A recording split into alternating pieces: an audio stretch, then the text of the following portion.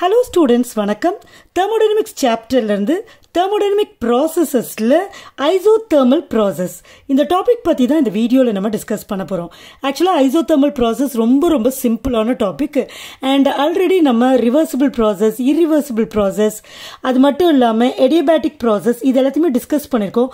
So இந்த thermodynamic processes பத்தி நமக்கு ஒரு ஐடியா இருக்கும் இல்லையா? ரைட். இங்க isothermal processனா என்னன்றதை டிஸ்கஸ் பண்ணலாம். யூஸ்வலா ஒரு டாபிக் புரிஞ்சுக்கணும்னா அதோட டைட்டிலை கொஞ்சம் நம்ம அப்சர்வ் பண்ணாலே அந்த டாபிக் பற்றின ஒரு இன்னர் மீனிங் நமக்கு கிடைக்கும். சம்டைம்ஸ் தான் அது மாதிரி ஒர்க் அவுட் ஆகுது. இப்போ ஃபார் எக்ஸாம்பிள் எடியபேட்டிக் ப்ராசஸில் பார்த்தீங்கன்னா நமக்கு எடியபேட்டிக் அப்படிங்கிறதோட டைரக்ட் மீனிங் நமக்கு தெரியாது. ஸோ அதை நம்மளால் ப்ரிடிக்ட் பண்ண முடியாது இந்த ப்ராசஸில் இதெல்லாம் இருக்குமா அப்படிங்கிறத.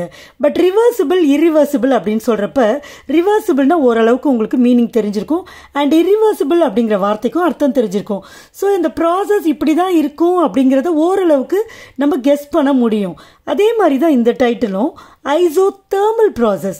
ஸோ இந்த ஐசோதெர்மல் அப்படிங்கிற டேர்ம் அப்சர்வ் பண்ணி பாருங்க. இதை நம்ம ரெண்டா பிரிக்கலாம், ஐசோ அண்ட் தெர்மல். ஐசோ அப்படின்னா என்ன அர்த்தம்னா சேம்னு அர்த்தம். தெர்மல்னா என்ன அர்த்தம்னா உங்களுக்கே நல்லாவே தெரியும் டெம்பரேச்சர்னு அர்த்தம்.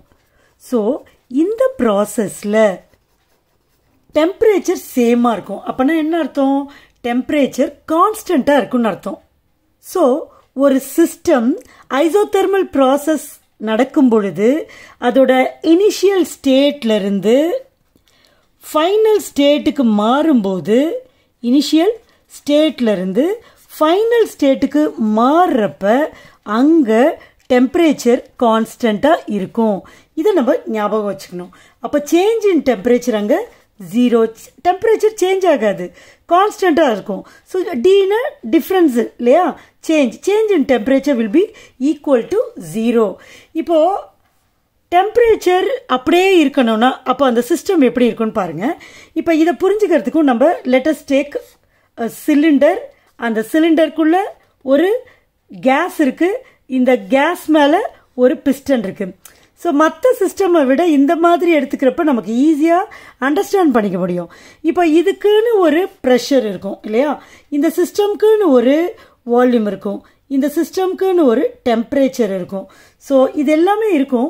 இது இனிஷியல் ஸ்டேட்ல இருந்து அந்த சிஸ்டம் ஃபைனல் ஸ்டேட்க்கு மாறுறப்ப டெம்பரேச்சர் சேஞ்ச் ஆகும், வால்யூம் சேஞ்ச் ஆகும், ஆனால் ப்ரெஷர் சேஞ்ச் ஆகும், வால்யூம் சேஞ்ச் ஆகும், ஆனால் டெம்பரேச்சர் என்ன ஆகாது? சேஞ்ச் ஆகாது. இந்த ப்ராசஸ் ஏதோ அங்கே சேஞ்ச் நடக்குது, ஆனால் டெம்பரேச்சர் சேஞ்ச் ஆகாது, மாறாது அப்படின்னு சொல்கிறோம்.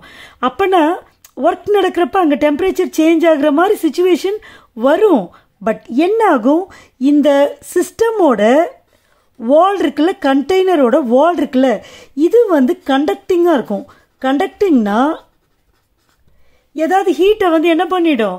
வெளியிலையோ உள்ளேயோ மாறலாம். ஸோ அந்த மாதிரி பண்ணி அந்த டெம்பரேச்சரை கான்ஸ்டண்ட்டாக அது வச்சுக்கும்.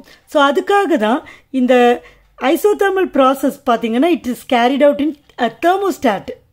தெர்மோஸ்டாட்னா டெம்பரேச்சர் கான்ஸ்டண்ட்டாக இருக்க வச்சுக்கிற ஒரு அரேஞ்ச்மெண்ட்டு தான் தெர்மோஸ்டாட். சரியா? தெர்மோஸ்டாட் என் வராது, தெர்மோஸ்டாட். ரைட். ஸோ இதுதான் ஐசோதெர்மல் ப்ராசஸ்.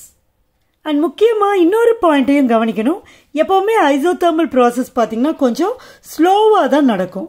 இப்போ எடியபேட்டிக் ப்ராசஸ் பார்த்தோம் இல்லையா? எடியபேட்டிக் ப்ராசஸில் என்ன நடக்கும்? சேஞ்ச் இன் அந்த transfer of heat is not allowed. எடியபேட்டிக்னாலே அதுதான் அர்த்தம். பட் அது ரொம்ப ஃபாஸ்ட்டாக இருக்கும். எது? Adiabatic process. இப்போ ஒரு எக்ஸாம்பிள் சொன்னால் உங்களுக்கு புரியும். ஒரு டயர் பர்ஸ்ட் ஆகிறது, ஒரு எக்ஸ்ப்ளோஷன் நடக்கிறது, இதெல்லாமே எடியபேட்டிக் ப்ராசஸ்க்கு எக்ஸாம்பிள். வேறஸ் ஐசோதெர்மல் ப்ராசஸ் அப்படிங்கிறது அந்த சேஞ்ச் பார்த்தீங்கன்னா ஸ்லோவாக இருக்கும், டெம்பரேச்சர் கான்ஸ்டண்ட்டாக இருக்கும். ஸோ மற்ற டேர்ம்ஸ், மற்ற வேரியபிள்ஸ்லாம் சேஞ்ச் ஆகலாம். ஓகே.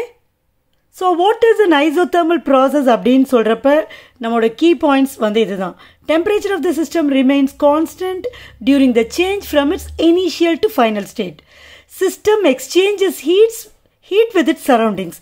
ஏன்னா அப்படி எக்ஸ்சேஞ்ச் பண்ணா மட்டும்தான் ஹீட்டை சிஸ்டம்குள்ள கான்ஸ்டண்டா வச்சிருக்க முடியும், right? So for an isothermal process, change in temperature is equal to 0, that is dt is equal to 0. Hope you understand this topic. Thank you.